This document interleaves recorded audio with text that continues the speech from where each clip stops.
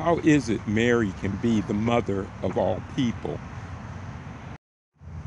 If in fact, indeed, all people are not in her Son, Christ Jesus.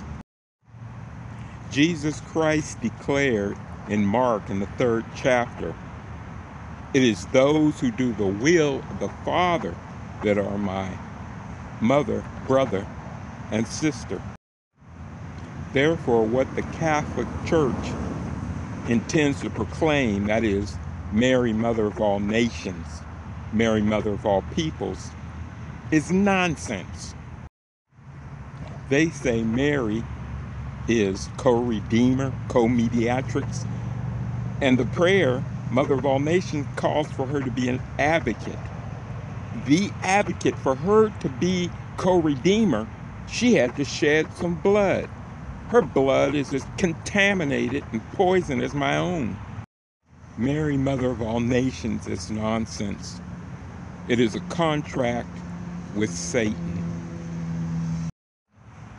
The lying visions of Fatima and Ida Perlman of Amsterdam are that if Mary is made Mother of all nations, then peace will come to the world.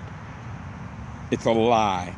Peace, peace, and there will be no peace. They do not know the way to peace. There's no fear of God before their eyes. Catholic Mary is an abomination. They've made the mother of Jesus, Babylon the Great, the mother of harlots. Those who follow Mary and speak the rosary do a blasphemous abomination of an act. To follow Mary is to follow her to hell. It is my prayer that you confess Romans 10 and 9, making Jesus Christ your Lord. Thank you and bless you.